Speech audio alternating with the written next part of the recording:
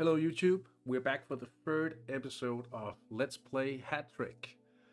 We are in Calvaheo in the country of San Marino. Since last time we've got a new kit. We've stayed in the theme of Internationale with those colors. We haven't decided for a away kit yet, and maybe you could come up with some suggestions for that, because I don't know exactly what I want to do there. Despite the defeat in the weekend, we've gained 2 times 17 new fans, meaning we are already up to 674 members. Very, very nice. So last week we were cheated out of having the choice of 2 scout reports when we had to do the youth pool. So let's have a look-see. Today, this week, it'll be better because we can call 2 scouts. Hopefully we will find someone who can go along with Enzo in gold. So let's call Pietro Risaliti. Oh, he's 16 years old. Riccardo Gierossi. And he would be able to reach a potential of passable scoring before you know it. Defending capabilities around poor? No, he's 16. We will say no to this guy. No, thank you. Alright, Giorgio Bolini. 15 years old. This player has weak defending. If he develops well, I would say this chap can emerge with inadequate scoring. That's not a lot. I mean, he's mentioning 2 of the best skills, right? The best 3 skills. But he's 15, and we want to accept. Yeah, we sign him.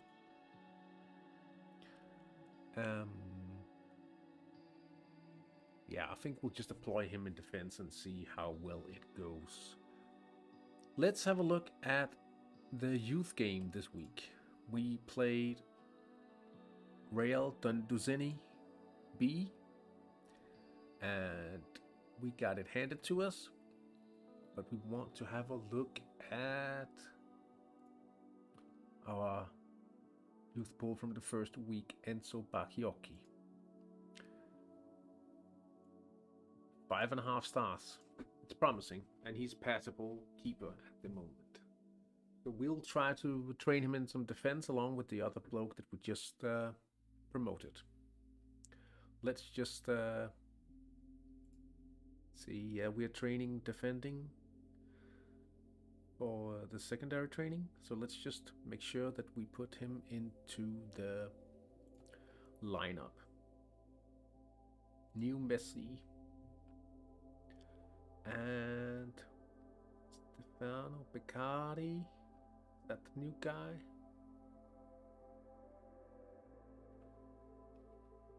Yeah.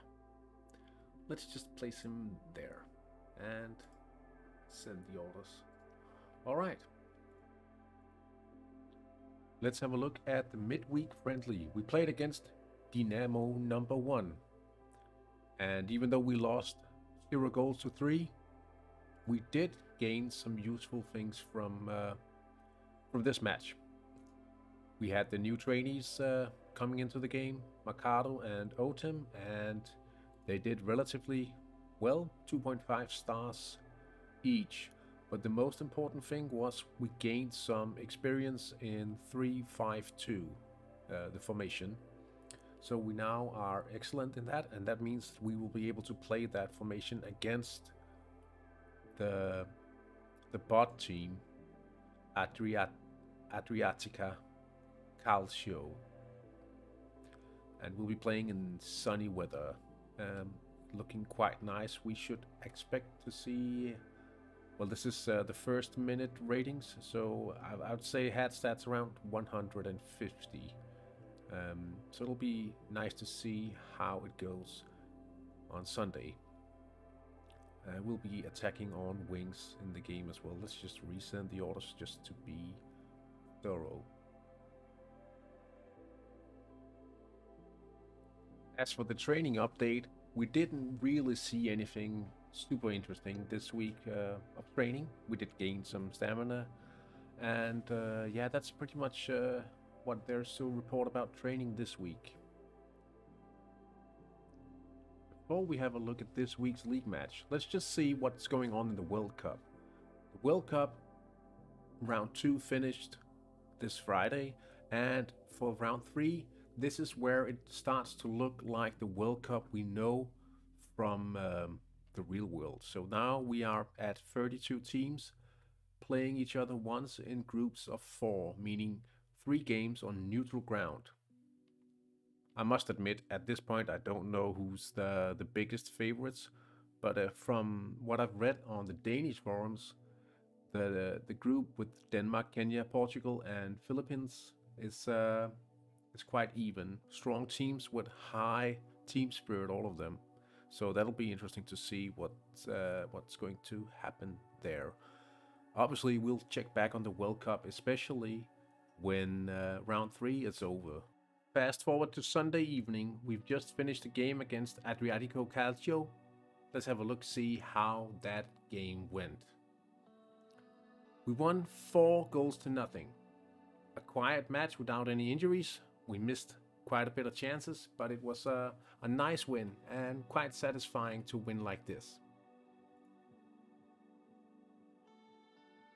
Last week we lost the 3rd place in the league table, but we actually won that back this week, so that's just perfect. We earned 100,000 euros today, and that meant we were able to hire a new trainer. Let's have a look, see. We hired Benedict Kudenov. So he's a solid coach with poor leadership. But that means we are fully ramped now and should be able to train quite efficiently in the coming weeks and seasons, actually. So that's all there is to it this week. I'll see you next week. I look forward to post more progress with my club in San Marino for you guys. Have a great week.